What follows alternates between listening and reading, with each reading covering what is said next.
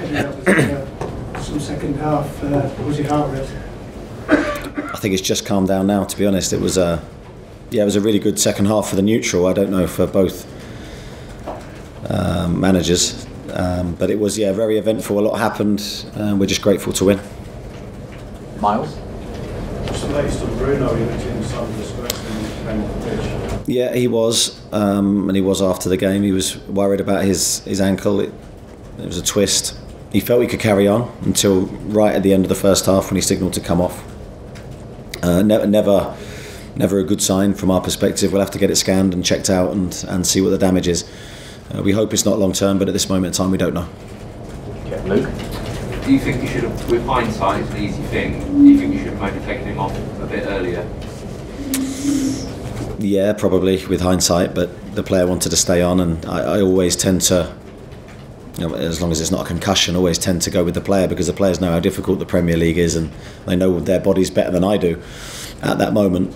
But he was probably limping for 5 minutes at the end of that first half. But that's always a difficult one, right on half time, to make a change. I like to try and do that in the calm of half time to make a proper decision. He played very well in the first half as well, despite the injury. Can you talk us through the penalties from your perspective? Right decisions, wrong decisions? Yeah, I can give you my opinion live, as in what I saw. I haven't seen any VAR replays or slow motions. I felt the first one, in my gut feel, could have been a penalty. I didn't feel the second one was. I'm told that might be the other way round, but that's what I saw at the time. And then the drama at the end, that the noise that came when they missed the penalty was ruled out.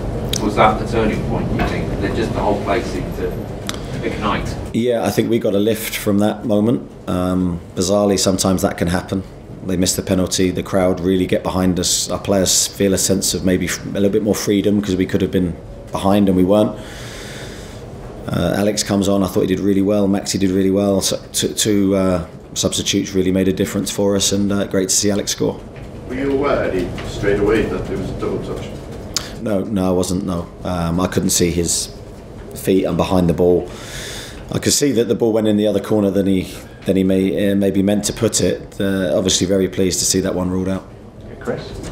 Eddie, when did you make a decision on that you were going to start Joelinton? Can you just talk us through that? Yeah, I had a long meeting with my coaching staff yesterday afternoon after training, where we debated the whole scenario. Ultimately I have to make the decision, and I did. As I said in my press conference yesterday, I didn't underestimate what Joe did, but there's a whole host of things to consider around it, and I felt this was the right call at that moment. And this game marked the halfway point of the Premier League season, obviously in third place in the last four of the Carabao Cup. How would you assess how things are going? Yeah, been a really good first half of the season for us. I think we've improved from the start of the season to now. I think there's still more growth in the team to come. Yeah, I'm very pleased with the players' commitment and what they've delivered for the team and for me and for the club. So I think we're in a good place, but the challenge only gets harder. Okay, stand front. And how important is it for Alexander to get that goal again after seeing a very difficult spell? He obviously started off well for you, didn't he? So it must be very pleasing for you and the player to get that out of the way. Yeah, I'm really pleased for him personally to get that goal, a winning goal in front of the Gallagher end. Big moment in our season. I think the difficulty for him is he's had a period of time out of the team, and he's had to watch the team do really well. That's never an easy thing to do for an injured player.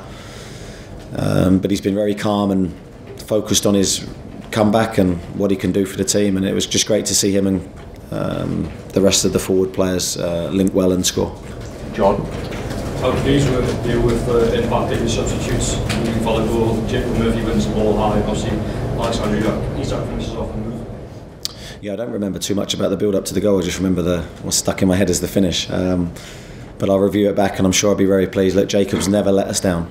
He comes on, and for me, he's a very, very positive person, and he's influenced the team this year. So really pleased with his impact in that. And I thought Maxi was very good today. I thought he gave us a different dimension and gave them a different problem on the left-hand side. So pleased with his impact, and obviously Alex has scored the goal. So yeah, good day for them. How pleasing is that you found a way to win obviously against Leeds last time? You struggled to do that. you managed to do, and how did you do that? Yeah, well, I think we kept to good principles today. I don't think we deviated. We didn't panic. We didn't shoot from long distance. We didn't get edgy in our play. I thought the players deserve a lot of credit for continuing to do the right things. Again, there was numerous chances went begging. We missed some really good opportunities, but at least we're creating a number of chances again. Our statistics from that game will be very good. So, all positive signs. Scott?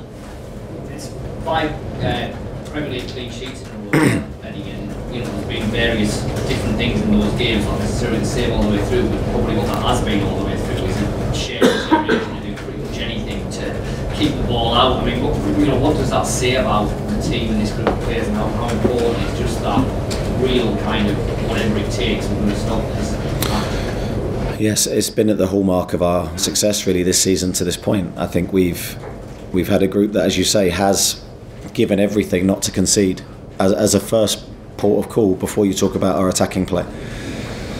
You've got centre forwards who have worked very hard. You've got wide men who have really supported and helped their fullbacks, and that runs through the team. And I think that was evident today. Nick didn't really have too much to do. Of course, they've had a penalty, but as a team, I think we've defended very well. And if you can defend well, it gives you a chance to win any game, and that's what happened today.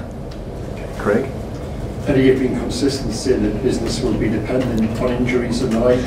To that end, with Bruno one does sound like it could potentially be serious. Will you be knocking upstairs and making that point?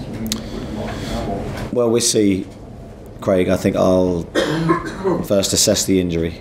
We are light in midfield, there's no doubt about that. Today we were missing Elliott as well, who's another player who can play in there with we think a minor calf problem.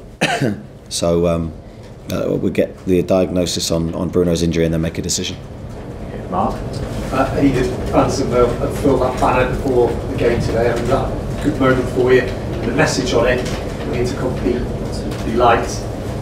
Seems to be a message that's got through to the fans. Yeah, I didn't expect it. I didn't know it was there. So to come out and see that was a really nice surprise for me personally.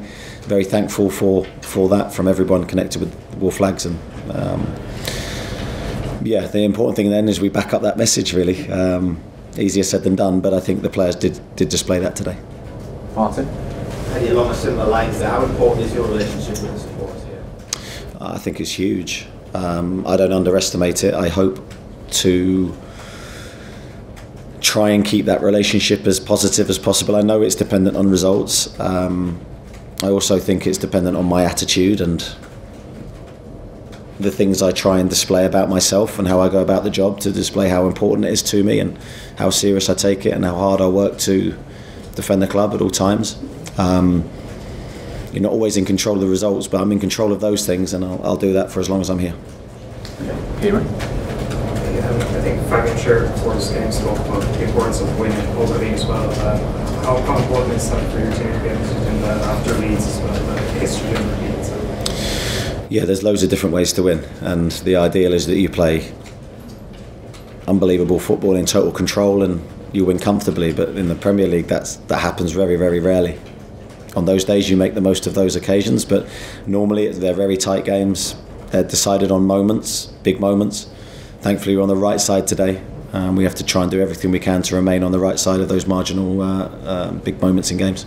That was the first time we saw those forwards all on the pitch at the same time together. Do you think the balance is there to start them all together one day as well?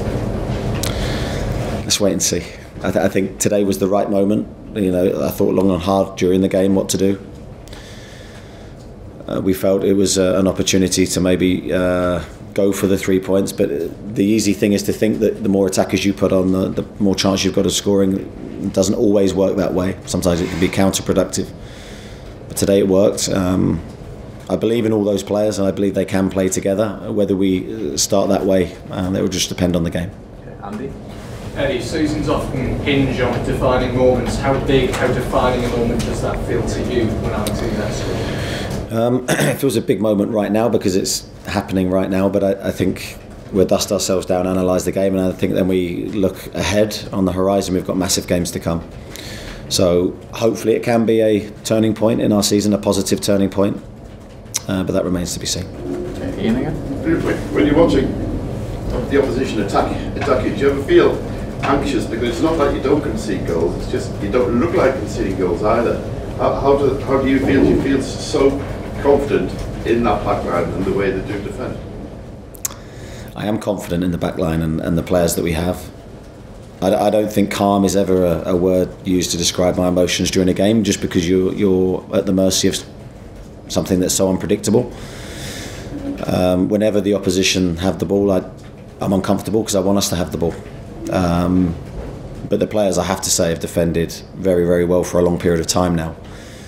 We just need to guard against anything that could jeopardise that. We just need to understand what's brought us that success from a defensive perspective and keep doing it. Okay, Martin. Eddie, Tottenham are playing Arsenal now. Who do you want to win? I really don't care, and that's genuine. All I care about is trying to influence our results, and already thinking now to Crystal Palace. Thanks everybody. Cheers. Thank you. Thanks very much.